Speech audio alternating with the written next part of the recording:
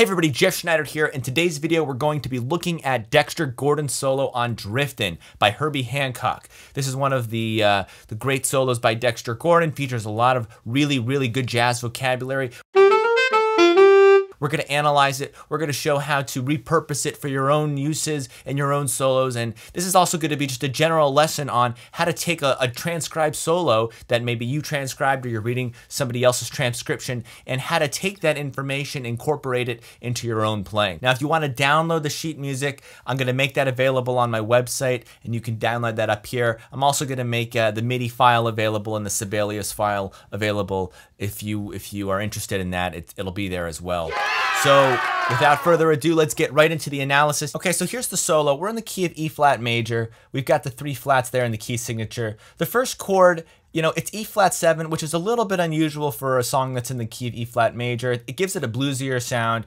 If you think about an E flat blues, you would have E flat 7 as that first chord. But of course, the 7 on that chord is a D flat, which is not in the key of E flat major. But we're gonna look at the first 5 notes here. I'm gonna play the chord on the piano and sing it. The process here that I recommend for anybody who's doing this who doesn't have a lot of knowledge of jazz chords on the piano, just use the three, what do I call it? The 3-note voicing method for jazz piano. I did a video on this a while back. I'll link that up top. We're just gonna play the root in the left hand and then the 3rd and the 7th in the right hand. So here we go. We're gonna stop right there because there's so much we can learn already. And I'll play it now so you get a real idea of how it sounds.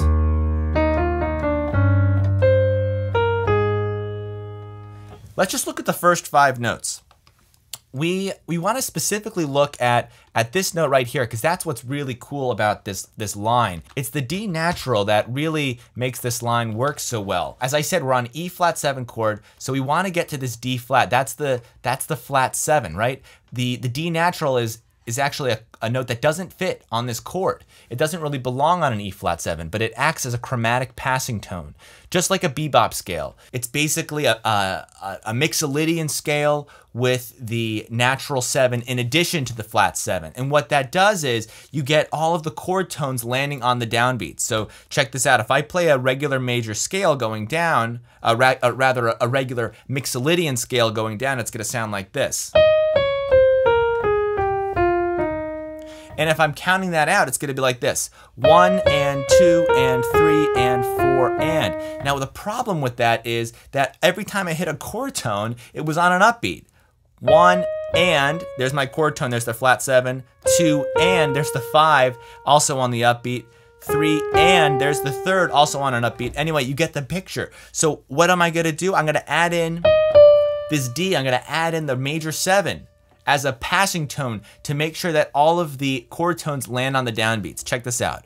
1 and 2 and 3 and 4 and 1.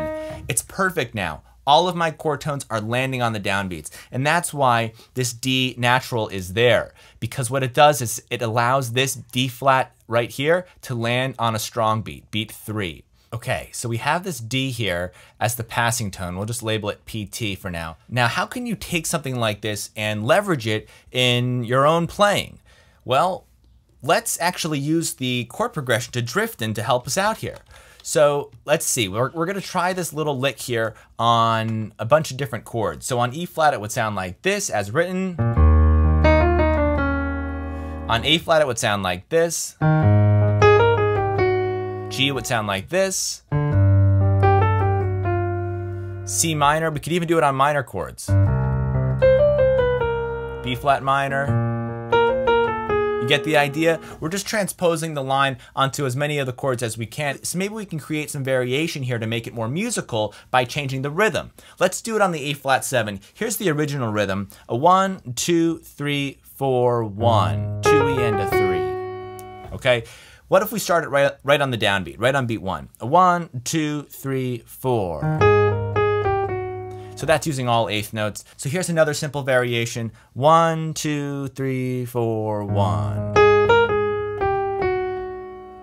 So the first phrase over the E flat was like this. And then going into the G7, or rather going into the C minor, we have this. You hear the relationship? really great improvisation by Dexter Gordon here, because what he's doing is composing spontaneously, which is my favorite definition for improvisation. So let's take a slightly closer look here at the line that's right here and then compare it to the one that's over here. They're so similar. I mean, it's not exactly the same thing transposed, but it's pretty close. The shape especially, very, very similar, right? We've got this E flat right here. We're gonna call this 1, and then it goes to 2 for the F, and then back to 1 for the E flat. And then if you look on the G7 side, the G is 1. The A flat's not 2, it's more of a flat 2. We're actually gonna call it flat 9. That's the most accurate analysis there. And then of course G is 1 again. So same shape there for the first 3 notes. Now when we go back on this side, we've got the passing tone. We've already talked about that. And then it goes to the flat 7, which is what we have on this side as well. And this is pretty cool. Look at this. We got the C up here. Now the C is actually the third of A flat 7. This is a very common resolution, the flat 7 resolving to the 3 of the next chord, and that's exactly what we have on this side as well, right? E flat is the third of C minor. So you can see all the similarities between those two lines, and it just goes to show you can use a very simple 5-note phrase like we did here and leverage it to really make something musical by repeating certain elements and then just developing the idea as the solo goes along. So, you know, of course, Dexter Gordon's a great improviser. I don't know if he thought of this consciously or if it was just sort of a natural continuation of the idea, but it's certainly good to analyze it this way so that we can all extrapolate some lessons and try to use the same techniques in our own playing.